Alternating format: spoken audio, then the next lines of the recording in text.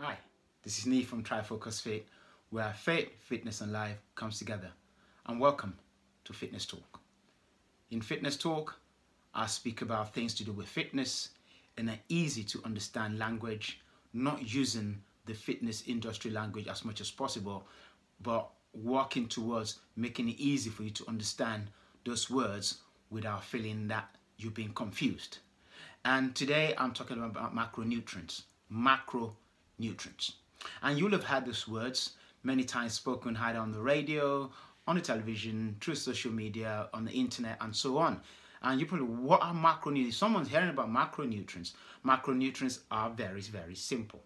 They are the basis, the building block of all our nutrition.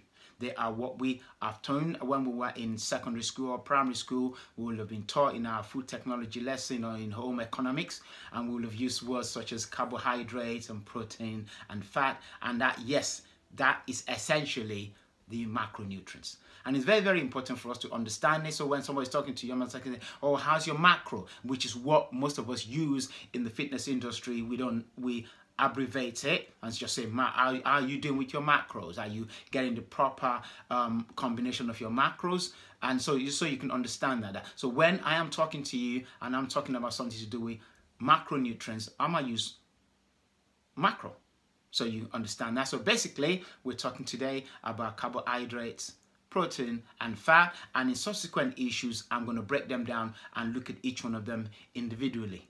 Right, the first thing is this: whether you want to lose weight or whether you want to gain weight, whether you want to put muscle on or whether you don't want to put muscle on, you still need to eat. And what you need to eat takes its bearing, its foundation is from the macros. So how much carbohydrate that you need to eat, how much protein that you need to eat, how much fat that should be on your plate. Now, there are so many debates and concepts and ideas about what you need to eat.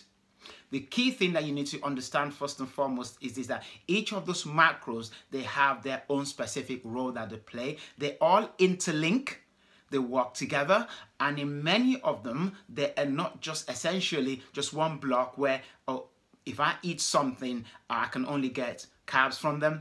In many of our food, if you take example, let me give you an example. If you take sweet potato, you would have assumed that it would just give you carbs, but you actually have protein in it as well. So there's a lot of interplay between each food group. So carbs, protein, fat, in many cases, they all come together as package. And how you put them on your plate is the most essential part of it. So when you're planning your nutrition plan, when you're putting together a nutrition plan for yourself, or maybe someone is putting it together for you, or maybe a nutritionist is working with you, they will be looking at the amount of macros that you will need. They'll be looking at especially the amount of carbs that you need, amount of fat that you need, amount of protein that you need. In most cases, most of the emphasis will always be on your carbs and your protein with limited amount of fat. Yeah, because especially if you're trying to lose weight, the less amount of fat that you have in your nutrition, the better it is. But you still need it because they all have their own functions. And when I discuss that later, you understand the reason why it's very, very important for you to still have some fat in your food.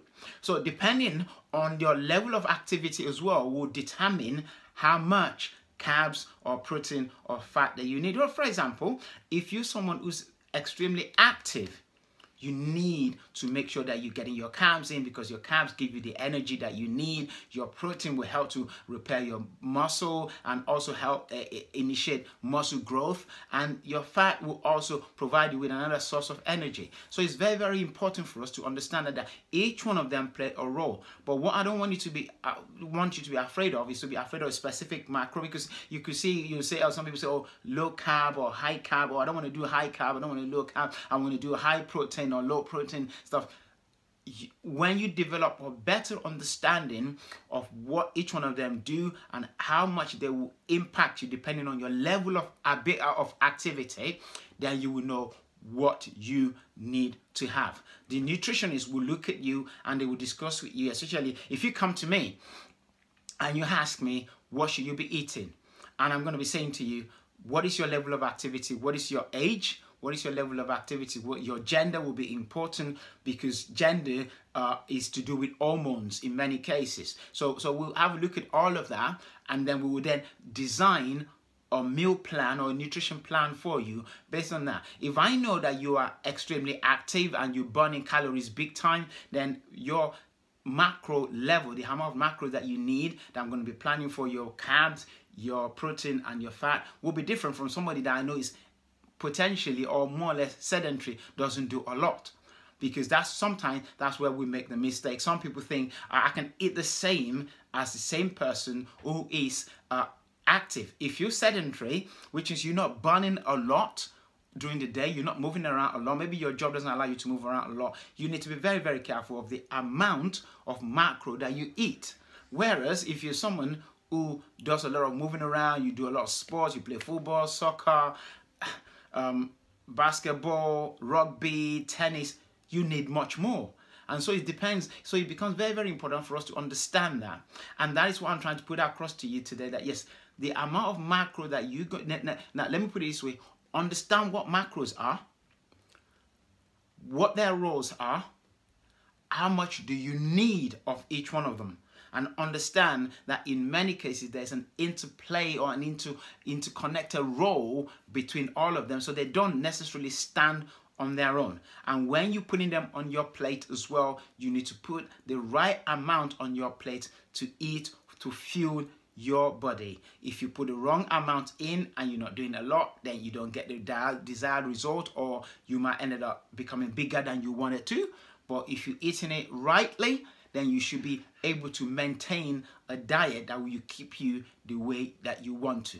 However, if you're trying to lose weight, then you still need to consider how much macro I should have on my plate. Now, I hope that's giving you a bit of inkling, a little idea of what macros are. And on my next topic, when I'm talking to you, I'm going to start talking about each one of those macros so that you understand what they are. But in the meantime, I'm going to advise you with this: train well, eat well, stay strong, spirit, soul, and body. Keep looking after the body that God has given you, and try to develop an understanding of what everything entails. Yeah? So God bless you, God keep you, and until our next time, I say to you, peace.